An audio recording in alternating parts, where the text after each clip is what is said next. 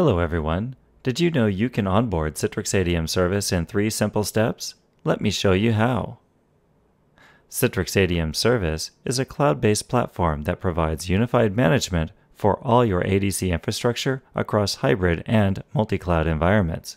It provides the following benefits: easier management with the latest updates, easier onboarding, intelligent analytics and advanced machine learning, lower operating expenses, and support for any ADC form factor and any application, be it monolithic or microservices.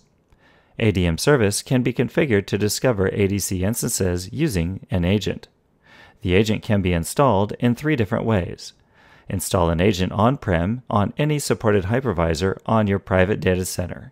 Install an agent on public clouds like AWS and Azure, or use the built-in agent on ADC. This is the fastest and easiest method to connect the ADM service.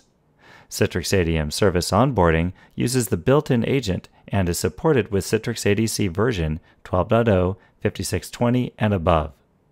These are the 3 quick steps to get started using ADM Service with the built-in agent. First, create an account in Citrix Cloud. If you already have an account, you just need to log in to the Citrix Cloud. Use the built-in agent mode to connect the ADC.